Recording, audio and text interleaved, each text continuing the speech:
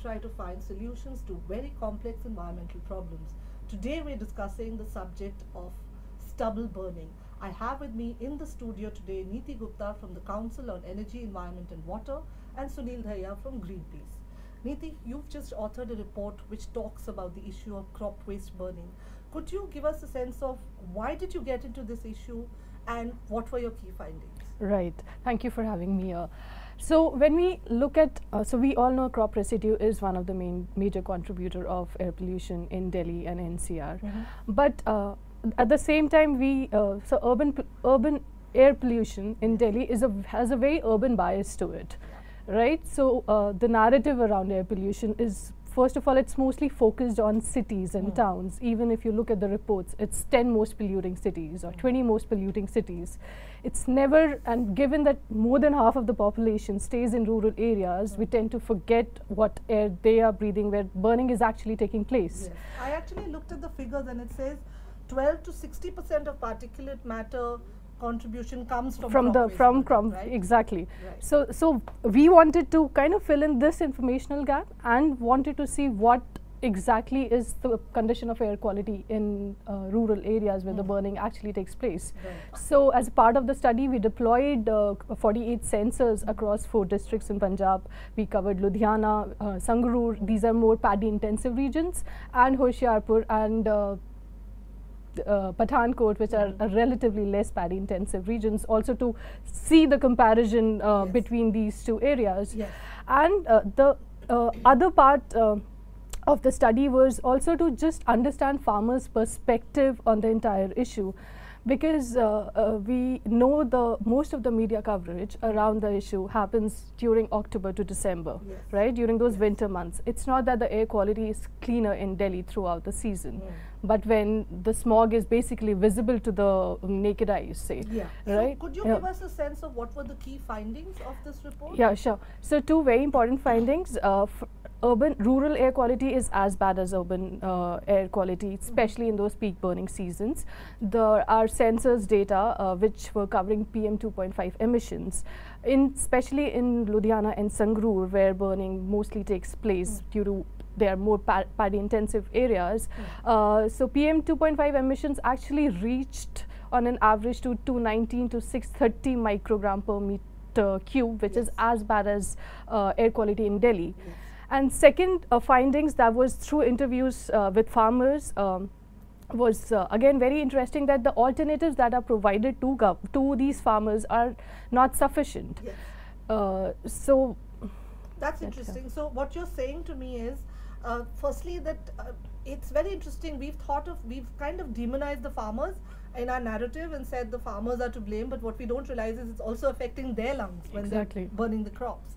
And you've also spoken about, you've also researched on the alternative technology. Right. We'll come to that. But Sunil, I want to understand from you, it's all very well to say that crop waste burning is a problem, but there's a range of issues which affect pollution in North India.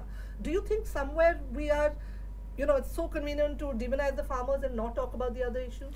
See, it has a history to the entire air pollution narrative. If you look at the even old scheme which came in Delhi, that the millions of people needed to change the way they commute, and I say that's necessary to do, but only talking about that particular subject for a year delayed actions on other sectors which needed to be controlled. And once that didn't succeed in providing us clean air, then the narrative shifted to the farmers, and in the last 2 years we have seen significant portion of the narrative going towards that the farmers in Haryana and Punjab contribute to Delhi's problem. And that's true for that particular season, those 15-20 days. But what is also a reality is that there was something common in both the narratives, be it the even old scheme or the crop residue burning, that the industry and the bigger polluters were hiding behind the people, and that portrays us that the narratives which are been built by different stakeholders, including civil society, needs to be much more comprehensive and systematic in terms of talking about, yes, we need to move on from individual privatized transportation mode to the public transportation and non-motorized transport, as well as reduce crop residue burning in those particular seasons in Haryana and Punjab. But we shouldn't let the big polluters and the industries hide behind the poor and hide behind the public, and that's what is happening, and that's what needs to be tackled. The National Clean Air Program puts an emphasis on it. It says that various sectors contribute to it and they need to be controlled, and I hope that we move beyond what is already existing in NCAP in terms of just recognizing these sectors as pollution problem, going to an extent wherein we say that the pollution load or emission load from these sectors have to be regulated with the same intensity the way we try to tackle the even-out scheme or the farmers. Yes. It's interesting you draw those parallels, but I would also like to understand, you know, for somebody who's watching who's not that familiar with air pollution, how much does industry contribute, how much does transport contribute? Because it's very easy to sort of say, okay, this we can't change our cars, but farmers have to change. So what are the if we roughly talk about the annual average percentage contributions, the transport sector in Delhi NCR contributes to about 23 to 26%. This varies in different seasons, and the percentages go up in winters when there are more stable conditions. And so it could also differ depending on weather conditions, if there's wind blowing, and day to day it varies the percentage. And similarly, even thermal power plants and other industries also contribute about 25 to 30%. So and that's a major chunk, and that's what I was mentioning, that these big polluters are still going the way they were operating 3 years back, whereas farmers are bearing the burn. They should be put on a tight schedule in terms of changing the way they are managing their cropping patterns, the way they are managing stubble, but at the same time we should put equal emphasis on other sectors. Okay, so that's an interesting perspective, Niti. I want you to now discuss. In your report, you do discuss the alternative technologies. Exactly. You're not just saying that there's a problem. You've actually gone there and done an economic feasibility of the happy seeders. Correct. You know, everybody's giving this as the best solution. Exactly. And, you know, happy seeders will work, and, you know, air pollution will be resolved. Is that the case? So if you look at the short-term solution of happy seeder, maybe it's an agri-implement, because now we know that central government is promoting it since 2018 a lot. Economic viability, yes, it is economically viable, but given the rental model of it, not if you were to buy the machinery. It is a costly machinery, even with subsidies, 50% and 80% subsidies that now the government is giving to buy these machineries. For small and marginal farmers, it is still not a feasible or an economical option.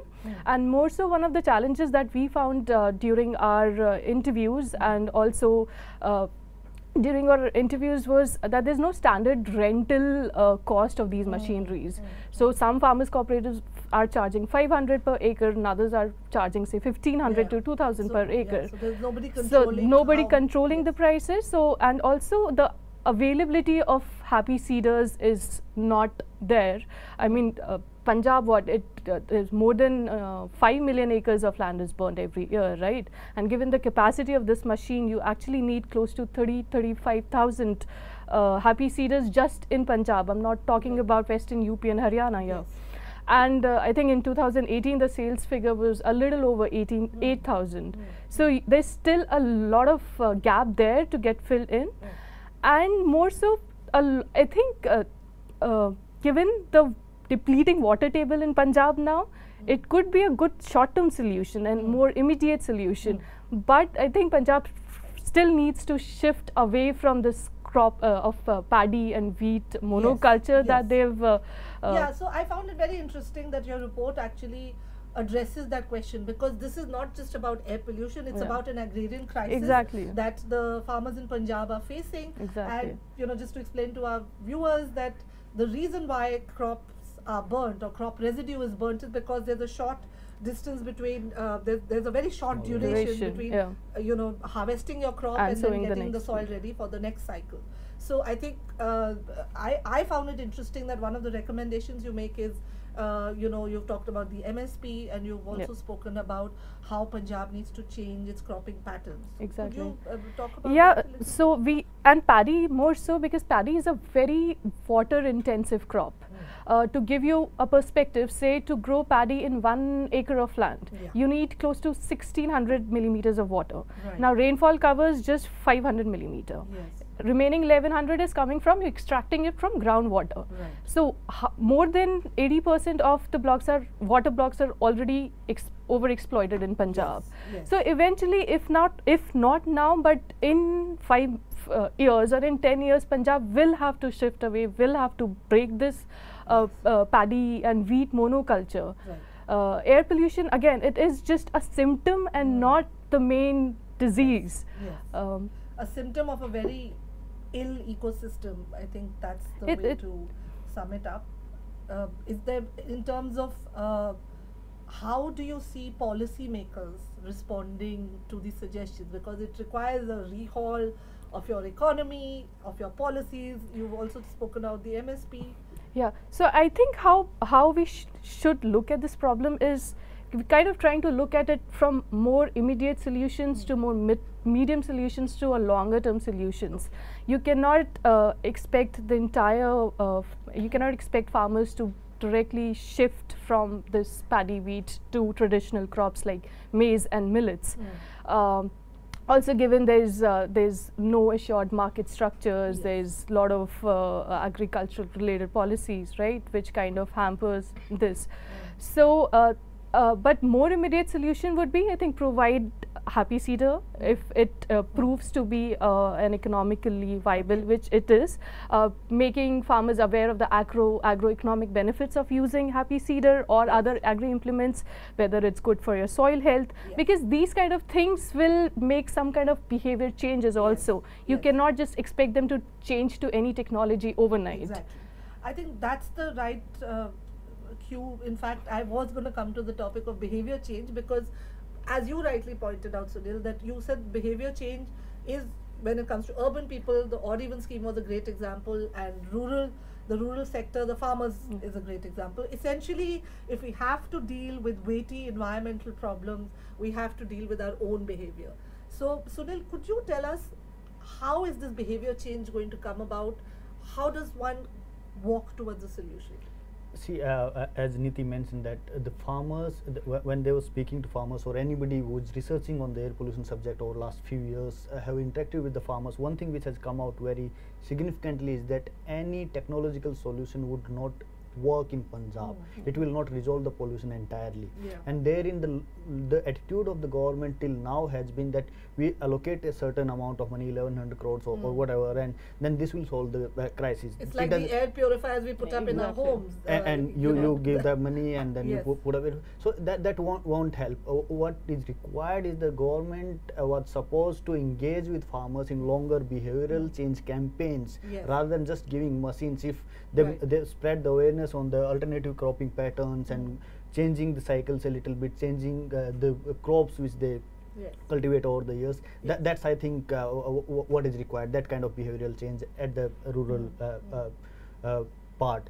Whereas it comes to city level pollutions, Delhi is a great example, and I'll say, like, we have not resolved the air pollution crisis in Delhi, but we have moved a long way compared to the few narrative years. has shifted. But narrative has shifted. People have started talking about air pollution. You go and speak to anybody, they'll speak about air pollution. The media has been reporting it really well. The politicians, even if they are reacting to the questions by media and civil society, they are reacting, and there are policies being formulated. What is missing even right now, when you speak to a politician, the question which they ask anybody who is working on air pollution is that, I'll bring this issue to my party, and the party might take up the issue, but they will only take up issues which people are really agitated with and concerned with, and they don't see thousands of people demanding for their right to breathe and right to clean air, and that's an attitude change which I think is building up in Delhi. It has built up, but it still needs to be at a level wherein every individual holds every person, including himself and his family, responsible for causing a certain type of pollution or emission load, and ask for that solution change. Absolutely. The other last thing which I would like to say is that this behavioral change would not work in silos. If a Yeah. certain section of society in Yes. cities come out, Yes. it can only take you from point A to B, but it will not give you breathable clean air. It might reduce 5-10 microgram or whatever.